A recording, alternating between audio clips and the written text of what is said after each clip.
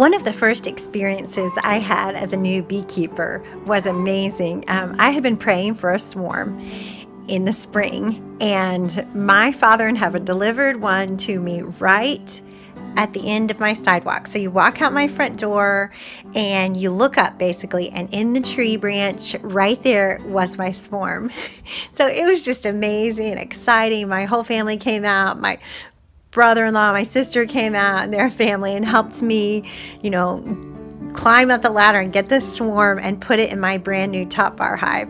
And my husband even said, Dash, I don't know anyone that prays for a swarm and actually gets it delivered to her front door. It was just amazing. Everybody was saying for weeks, the wind and waves, they still know his name.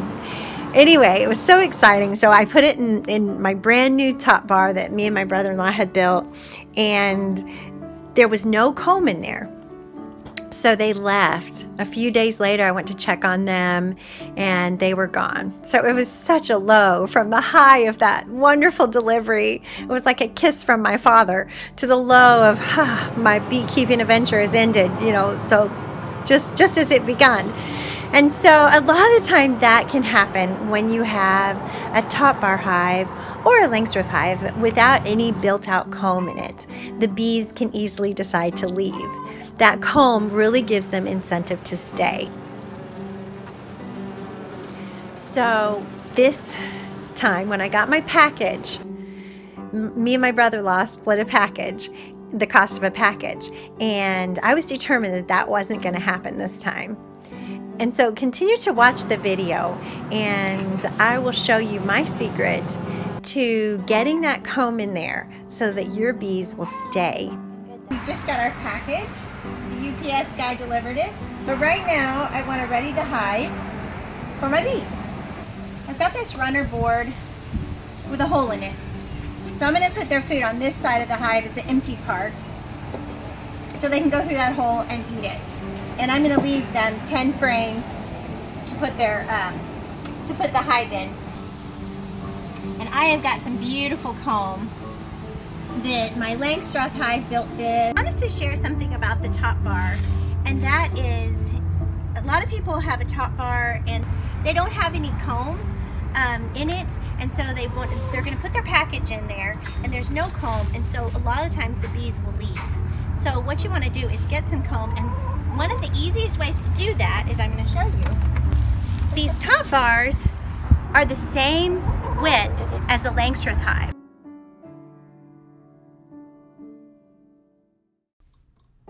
So what I did was I had a Langstroth hive, so I put the bar in the Langstroth hive, let them build it out, and then I took it out and I had it for the next year for my top bar.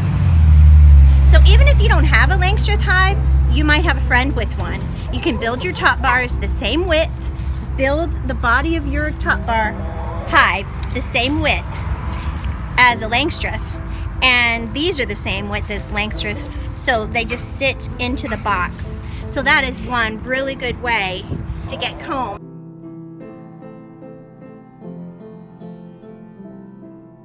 At one point I needed some baby bee larvae, so I was able to put this in one of my Langstroth hives and then take it out, brush the bees off, and put it in my hive to get it started again when they didn't have a queen. So I had 3-day-old eggs.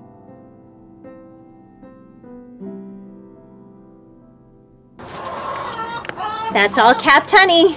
That's what I love to see.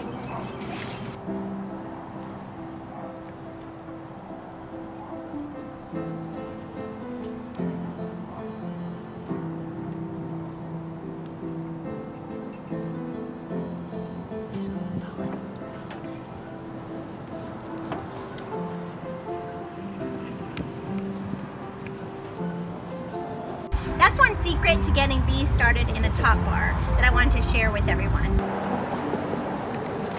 Looking great so far.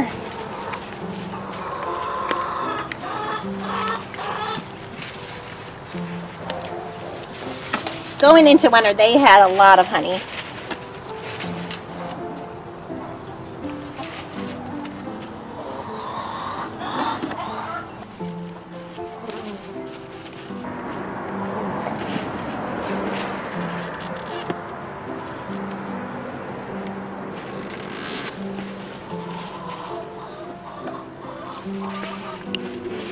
honey. I probably could have taken more in the fall for myself and my family, but I just wanted to make sure they had enough to get through this winter because we've had a hard time getting started and keeping going. But they're doing great.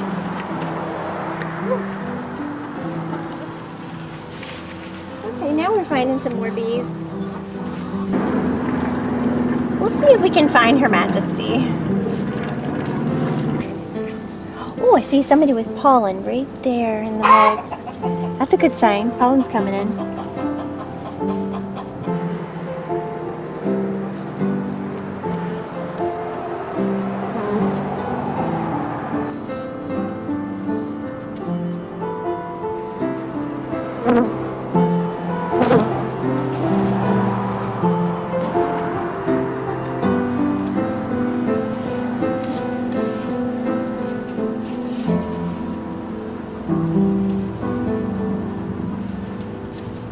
Uncapped honey, beautiful.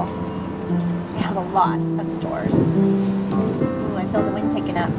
Got a cold front coming in.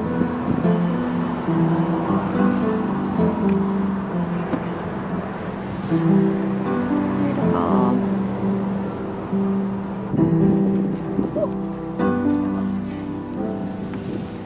Yeah, she could be here.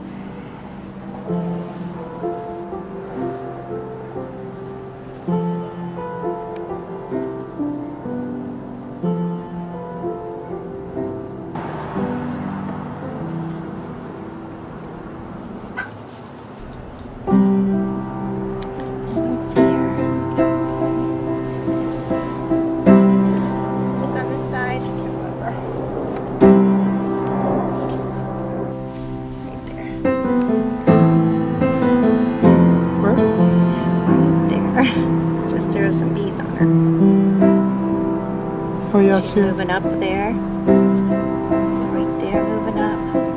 Under those bees though. See her? Yeah. Good. That's awesome. Yeah.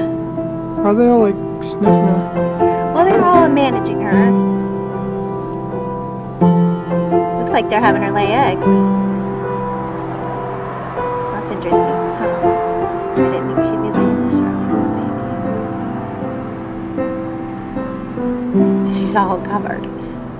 She's right there, but she's under those bees. I know, I see her. Okay.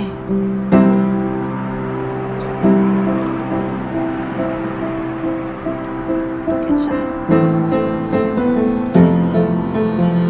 Oh, she's going in there. Yeah, she's laying an egg. Look. That's cool. Yeah. Okay. I'd love to see that. She sure is. All right. Okay. I should probably put this back before Her Majesty gets a chill. You might be wondering with this top bar hive, why is there so much headspace between the top of the hive and the bars? So I'll show you. What we designed was a hybrid top bar. And what it is it's designed to be a laying strip on top. So I can put these queen excluders. This is a queen excluder because the bees can come through but the queen can't. So she can't lay eggs. In this spot, this is my honey box.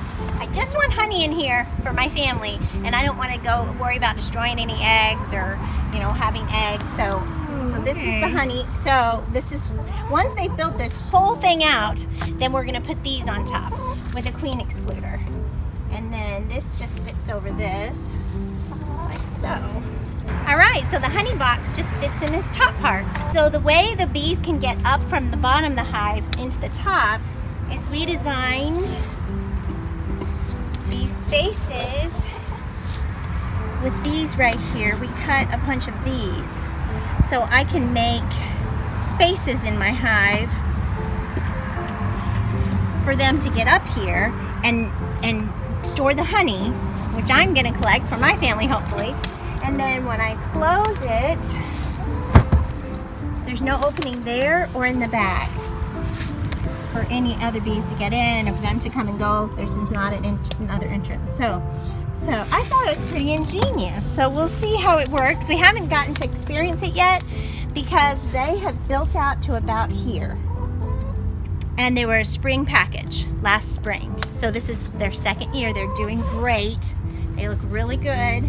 And we're hoping they're gonna build this whole thing out this year, and then we can put on our honey boxes. So we'll see. We got a little bit of honey off of them in the fall because they had plenty to get through the winter. So that's exciting. So that's about my top bar that my wonderful brother-in-law built for me. I helped, but so I guess you could say we did it together, but he's the, you know, he basically did it, but I helped a little. He made me feel a part of it, so that was very sweet. Love that. So, can't wait for spring, can't wait for a busy season of beekeeping to start again. So exciting. And both my hives are doing great coming into the spring, so I'm so excited about that.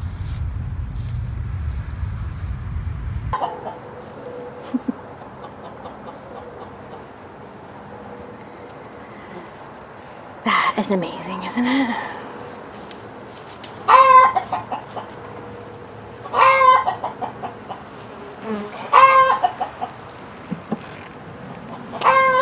I don't see Her Majesty.